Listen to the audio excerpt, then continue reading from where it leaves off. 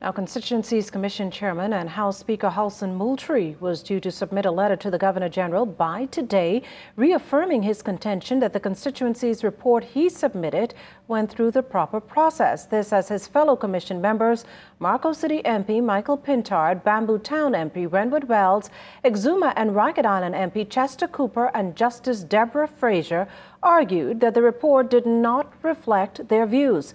Meantime, those Commission members also planned to write to the Governor General expressing their opposition to the process. The group contends certain aspects discussed among Commission members did not get a fair hearing, while others were left out the report that Moultrie only signed before presenting to the Governor General. The 4 committee members contend that all their signatures should have been included on the report.